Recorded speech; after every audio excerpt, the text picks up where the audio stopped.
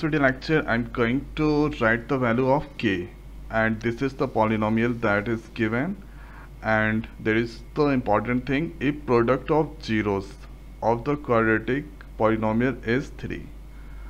So let's see the answer. So first here writing the given polynomials. So let's say here fx equal to x square minus 4x plus k. Now the next is let first 0 is alpha and second 0 is beta. So the next is according to question product of zeros. Okay, so product of 0, that means alpha into beta is 3. So alpha into beta, that is given 3.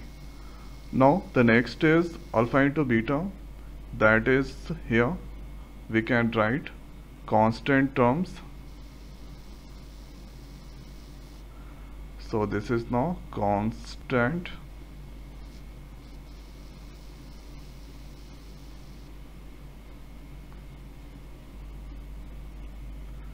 divide by here coefficient of x square. Coefficient of x square equal to 3.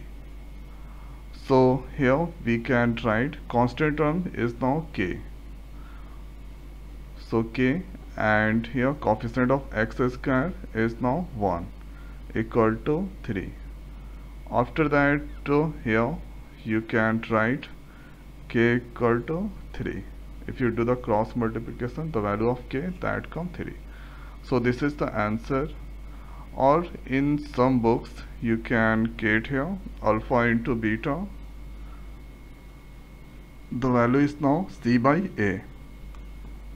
So this is the here polynomial x square minus 4x plus k.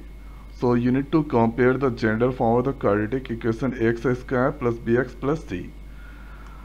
So here alpha plus beta, that is here minus b by a is the formula, and alpha into beta, here you can write c by a.